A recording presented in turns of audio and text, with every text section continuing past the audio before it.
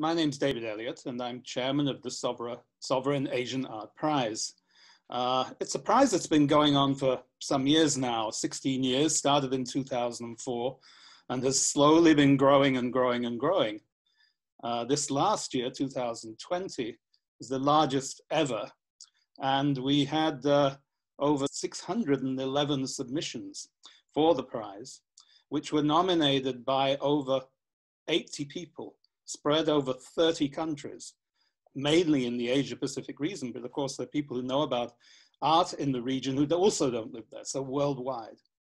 So it's really quite an enterprise. And this year we've had to struggle with this small matter of COVID. And so we're giving this virtual prize giving, of which I am part today. It gives me very great pleasure to be able to nominate or announce here the public prize, or the People's Prize, the public vote. And it is $1,000 US, and it's been chosen by over 4,000 votes went in, and by far a long way, the winner is Made Valsara from Bali in Indonesia. And you can see the work here. It's called Daily Parade, and it's made of canvas, but it's colored, but it's hand stitched. These different threads are different colors, and it's also padded, so it's in a kind of relief.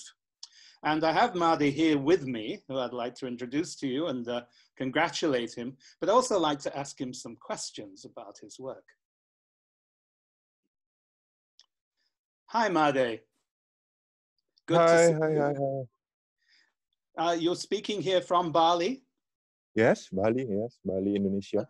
And whereabouts in Bali do you live? Sukawati. Sukawati. Is that in the north or the south? Near from Ubud. Near Ubud, okay. Yes, so in the center, in this big cultural area that a lot of people know for the dancing, the gamelan, traditional arts. Yes, the high culture. Yes. Now, can you tell me a little bit about what's going on in the work, in this parade or procession? What's happening here? What are you showing and what are you expressing?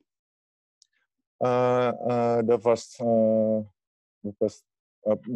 I think is critical for my culture, the high pressure from my culture, from my religion, Hindu Bali. Yeah. Because I think my culture is too hard for me to be artist. Mm-hmm. In my village is every day I must prepare a big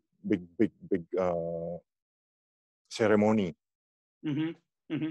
This is a painting of a Hindu ceremony. Yes. From for Bali Hindu. Yes. Ceremony. Well, I mean, this is what makes the culture of Bali so Pacific. I mean, the majority of the rest of Indonesia is Muslim, and Bali has this very, very strong Hindu element in it. Yeah. And what kind of parade is it? Is it just an opening of the day or something like that, or is it a temple, something going on in the temple, or?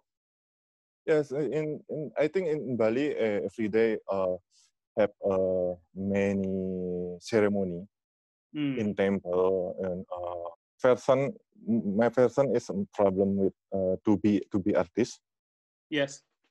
When I stay in Bali. Yeah. I was long time stay in Jogja. Mm-hmm. Jogja is different from Bali. That's in Java, yeah.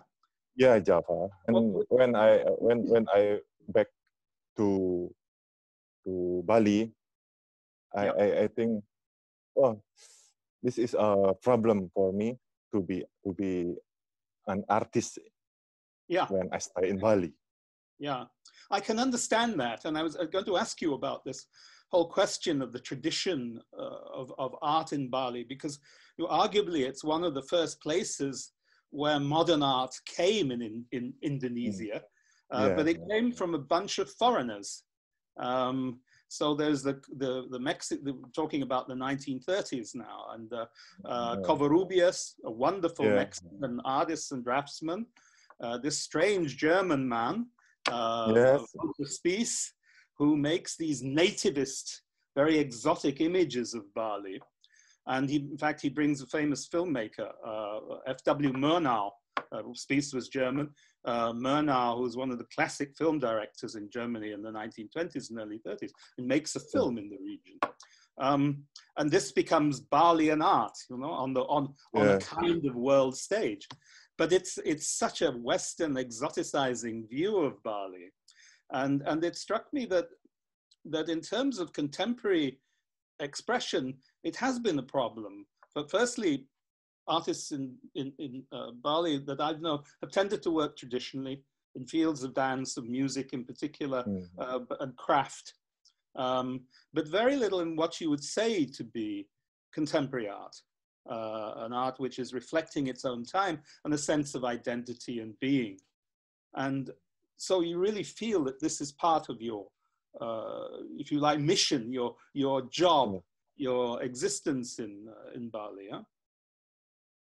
Yeah, I think different perspective for me. Who stay for real Balinese artists, different with culture space, maybe different perspective. Yeah, because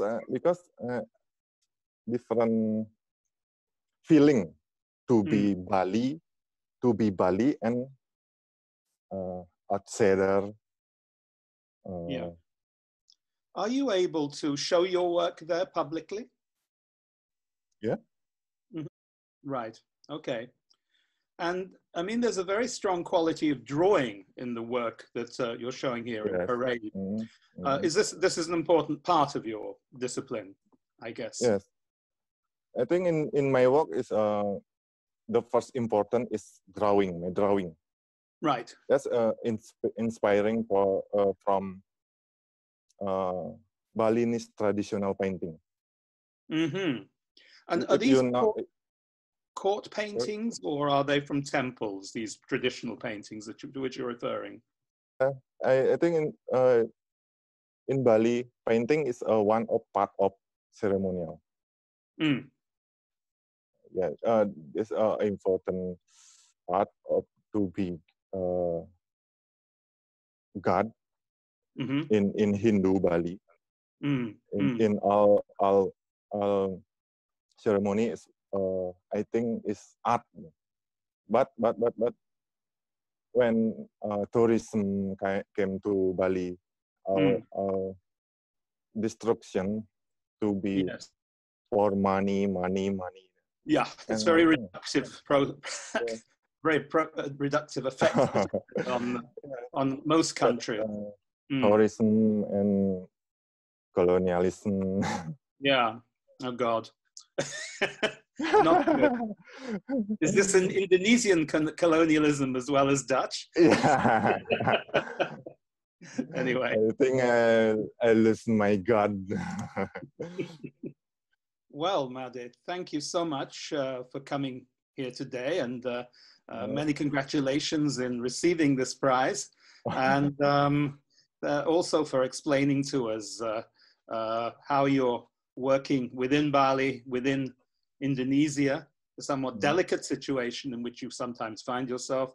And also, I'm very happy to say that your work is not only viewed there now, but much broader across the world, and also appreciated as proven by these number of votes that you've got in this prize. So thank you very much indeed. Thank you, David. That's all.